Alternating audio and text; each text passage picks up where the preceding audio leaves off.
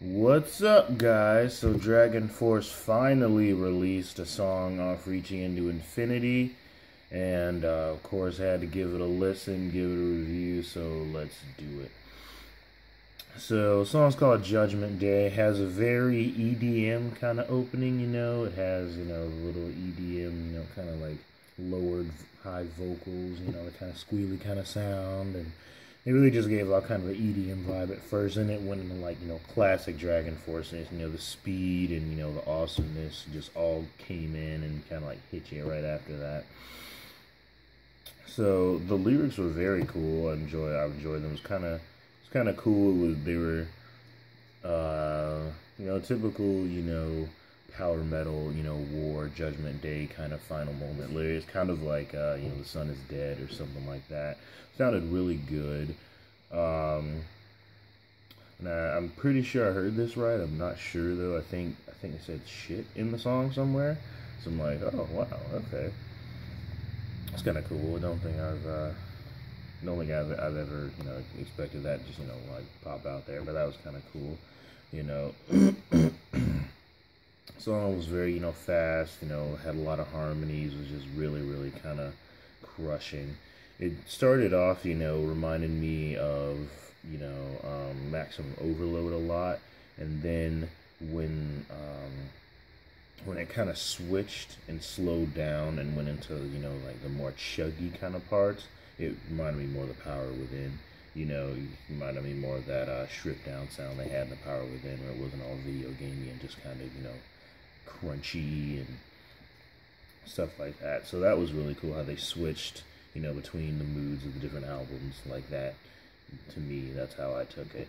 So that was really cool.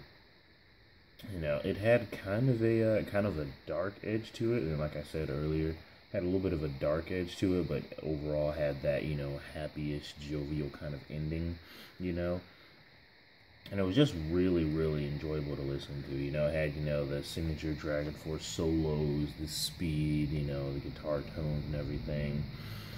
The only like real issue I had with the song was at first the vocals sounded kind of dry, and that's kind of weird. Just in the intro, in the first minute and a half or so, the vocals sounded kind of like dry and a little bit too crunchy for me. But as the song went on, that seemed to improve. Like, I don't know why that just sounded a little dry to me. But other than that, it was very nice. I really enjoyed it. Glad they finally released a track, but I enjoyed it.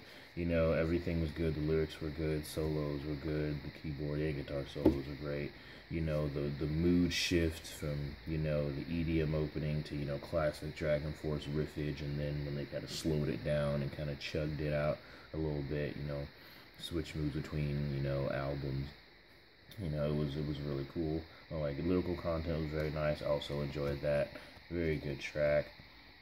One thing I'm wondering, though, is this really seems like it might be the last track on the album. Like, I don't know, but just listening to the lyrics and listening to how the song starts and how it ends, I'm wondering if this single just happens to also be the last track on the album, because I didn't look at the track list or anything like that.